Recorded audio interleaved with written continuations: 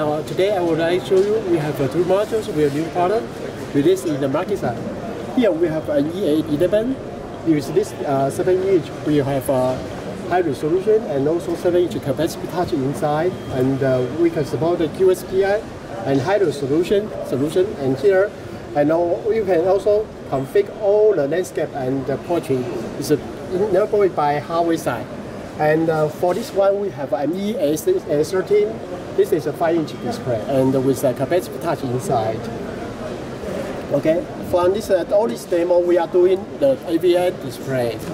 With these two engines, we have JPEG image decoding, and all these decoding image will be decoded by hardware side with offload by MCU side. So all the MCU side will be very minimized loading for all the display here.